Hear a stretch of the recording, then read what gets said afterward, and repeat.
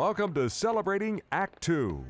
Celebrating Act Two is the user manual for the second half of your life. It's great to see everybody again, and here we are with Michele Fabrega, our love coach, and John Coleman, my partner. A partner and a love coach. What a great combination, the three of us together again. Michele, my wife and I were at the mall the other day, and we have a little phrase we use called young love, okay? Yeah. And when we see a couple being affectionate, whether it's a young couple or an older couple, we just call it young love, because if it's a young couple and they're being affectionate, making out in the middle of the mall, it is young love, right? But if it's an older couple being maybe a little too overtly affectionate, it's almost like making fun of it, calling, oh, it's young love. Like, don't they know how old they are? You know, come on, get with it, gang. But it made me think about public affection, and here we are pretty much making fun of it, but really there isn't enough of it. I mean, people ought to be more affectionate with each other in public. I guess it's a matter of degrees, you know. We're not. What's your opinion? Yeah. Well, I love this topic because I just think that, I mean, like you said, and I believe it, I mean, our world would be a better place if we were all more affectionate with each other, if we all shared more love. I mean, you know, obviously consensually, we don't want to be going up to strangers and everything, but just to be, you know, if you're with someone that you care about, you're with a friend, you're with your partner, it's like, why is it not okay? And I think we have, I know when I was growing up, there was kind of like, you don't do that kind of thing in public. There was like kind of a prohibition against it. And so I invite people to look at, you know, why is something not okay in public? And I'm not talking about, you know, overt, you know, making out, groping, crazy. But I mean, people do that too in public, obviously. But I'm talking about even just, you know, an arm around someone, snuggling close to somebody, hugging them from, you know, bear hug from behind, whatever. And it's just interesting that to look at, why is it not okay? Like what is our discomfort with it? And even when you shared in this just a moment ago in the intro, like you were kind of like noticing you're maybe teasing the older couple. Why is it not okay for people in Act Two to be just as affectionate as young people in love? I mean, it's like, dang, it's not, I think it ought to be like a free world for people to express themselves that way if that's what they want to do. And obviously both people need to feel comfortable with it, right? Yeah.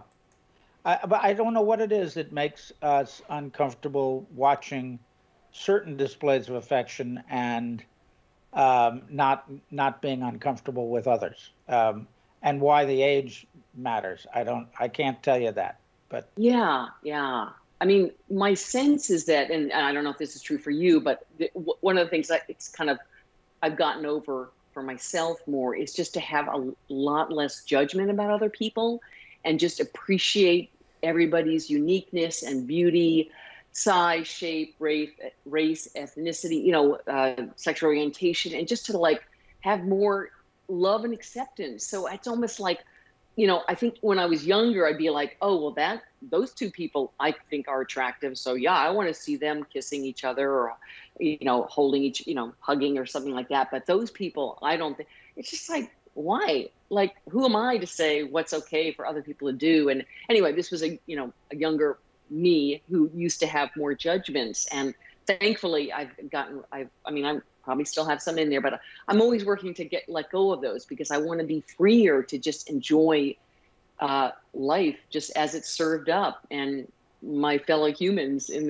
this world. So that's one thought I have about that. So who knew that Michele Fabrega would be now promoting a return to the Woodstock generation? You're not even old enough to have done anything except read about it. Our flower child. Right, you can't even lie about the fact, well, I was there.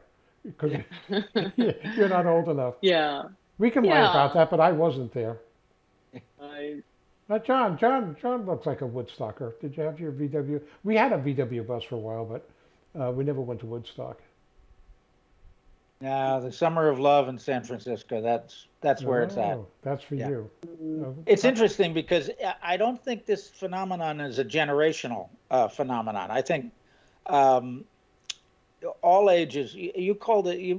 I think you hit the nail on the head. It's judgmental. We're judging other people for whatever it is they're doing, and when we judge somebody, we're really not putting ourselves in their shoes. Oh, I would never do that. You shouldn't do that. So I think you're right about affection and love. We need more of it in the world. So let's celebrate it. Yeah. And obviously I want people to, not, like I said, I think a couple needs to have a conversation about that. And if you're a new couple and you're going to meet family and friends for the first time, have a conversation. Gee, is it okay if I put my arm around you? Or, oh gosh, not the first time we meet, or, you're a widower and you're dating someone new and you're invited, whatever. There's situations where you want to be, maybe ease into it, right? Maybe not the first time you meet significant family or friends of this person that you're getting to know, but I even like the whole, seeing that it's okay for, people of this age and not this age. It's just, I don't know. I just think that I want to invite people to look at why they're holding back, I guess. Right. And I used to think, oh, well, you have to obviously, the least common denominator. If one person doesn't want it and the other person does, then you just have to not be affectionate in public. And it's like, well, we've talked about the love languages, and some people's, touch is their main love language. And I mean, I wouldn't want to go to like a long gathering, some big family event for 3-4 hours or whatever, and not be able to touch my partner. I mean, that would be, no. Yeah. So so I guess it's like trying to help people stretch into their comfort zone a little, or stretch out of their comfort zone, of what's going to be okay.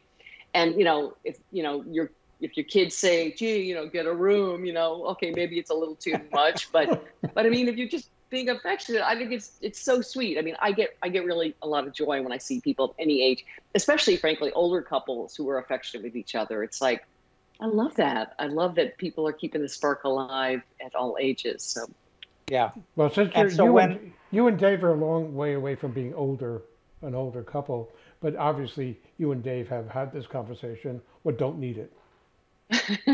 Yeah, I mean, sometimes my kids have comments to make. So Dave will like pick me up, when we're in public, and it's just like they're just being playful, So I like it. And holding hands, it's just like, it's kind of a simple thing, but it's like, I don't know, it reminds me of like being a kid, and I think it's good to stay in touch with that, or being a teenager, staying in touch with those parts of ourselves, because they're all in here, they're just, they're all part of us if we can access them. Exactly. And they should be till the end of life. That's great. For more on Celebrating Act Two, visit our webpage, follow us on Facebook, subscribe to us on YouTube, and tell your friends. Celebrating Act Two is the user manual for the second half of your life.